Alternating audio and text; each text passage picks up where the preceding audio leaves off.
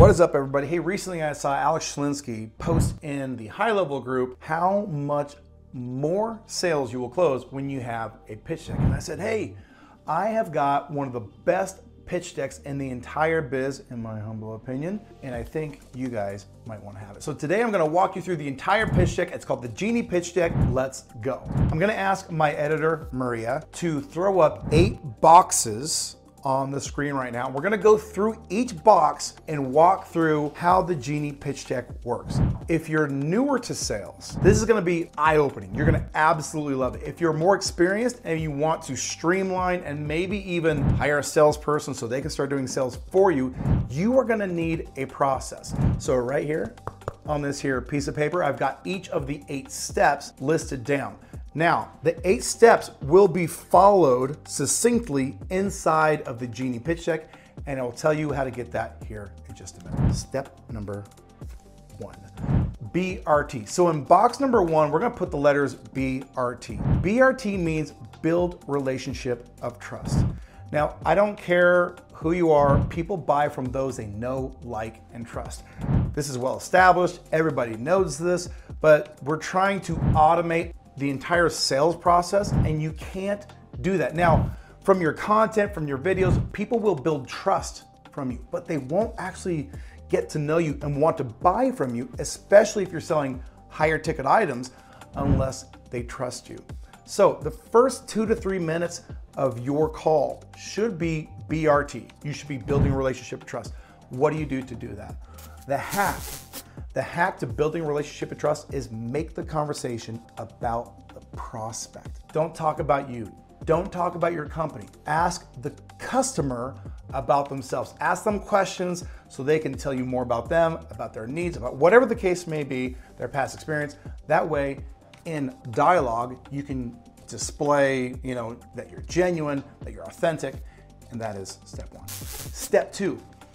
At the beginning of this call, we're going to frame the outcome. Box 2 is frame the outcome.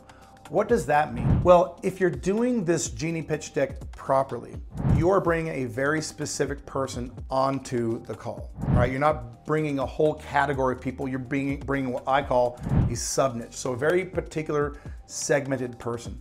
That means when you frame the outcome, if you have qualified properly, the person that you're talking to will want that outcome, all right?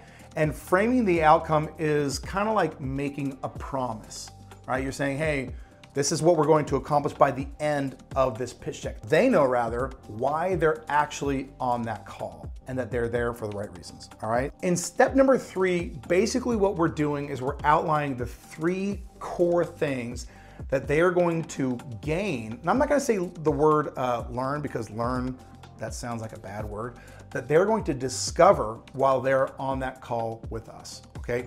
That is the content section. If you've done any studying on webinars, you know that the content section is usually 3 parts, 1, 2, 3. 3 is for a reason. People don't generally retain more than 3 core pieces of new information, so 3 is what we go with. You want to make sure that every section of content breaks up into these 3 parts: promise, discovery, proof. Or in other words, what your claim is, your promise. So if you say, we've solved low quality leads, okay, this is how we solve low quality leads. And then the third thing is you need to back it up with proof. Anytime you make a claim, it's not good enough to just tell a story and then move on. If you do that, you're leaving behind an opportunity for an objection to come up. People will not believe you unless you prove to them that what you've stated is true. So it's promise, story, proof. That's what you gotta do on each one of the 3 parts. So after you've done the 3 parts, the content portion of your pitch deck, the transition portion of your pitch deck is really important, because you've gone this entire time, you've set them up properly, you've set the frame, you've gone through the content, it's really good so far, but you're transitioning from learn to buy. And that transition is really, really important, and you can muck it up with a bad demo, you can muck it up a lot of ways. So in the Genie Pitch Deck, we give you a script. I show you exactly how to do that so you don't ruin all the hard work you just laid, all that educating and all that value building. We don't want to ruin that. So we transition properly and that is the next step. The next is risk reversal. Before you position the offer at the end of your pitch deck, you are going to want to reverse the risk. Now, there's a lot of discussion out there about proper guarantees and about putting guarantees on your ads. I personally really don't like that at all. I think it positions you very poorly when you put guarantees of outcomes like I'm gonna get you this many sales or this many whatever. I mean, you guys, Facebook ads, your agency, these things aren't vending machines. You don't just walk up and boom, all of a sudden, they print money. There are nuances and variables, and one of the variables are the customers themselves. How good are they at prospecting, following up, whatever the case may be. So I don't think that guaranteeing outcomes is a very smart or prudent thing to do. And personally, I don't think you have to do it. But I do think it is very genuine to offer some type of money back guarantee. They already have it built in. If they swipe a credit card and they don't want to pay you, all they gotta do is do a chargeback. So there's already a satisfaction guarantee implied in the purchase anyway. You may as well use it to your advantage. Now, for me, the one I like to use and the one that's in the Genie pitch deck is the Jason Fladlien Decide Inside guarantee. It's genius, and it goes something like this. Hey, Mr. Prospect, this is what we call the Decide Inside guarantee, which is this. If I've represented anything on this call to you that isn't true, I want you to feel like you have the comfort of getting your money back. By the way, whether it's 28 minutes from now or 28 days from now, if you're not happy, I'm not happy. Because the reality is right now you're on the outside of our platform.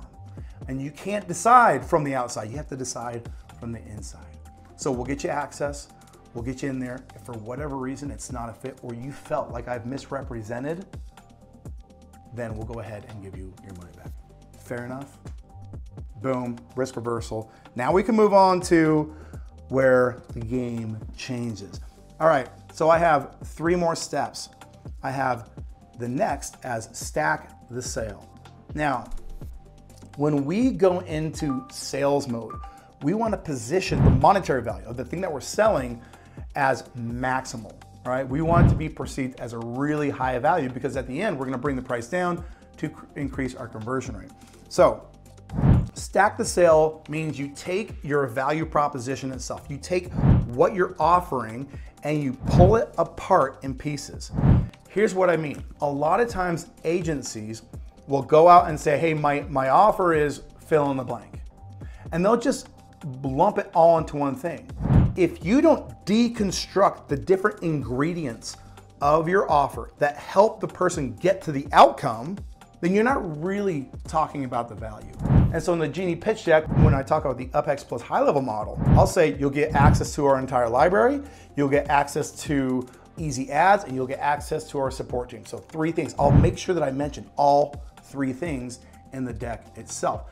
Other than, I guess that would be in contrast to, hey, you're gonna get Facebook ads in 3 clicks. Yeah, well, pull it apart. What's in there? You're gonna get good Facebook ads. They've been used by other places. They're proven.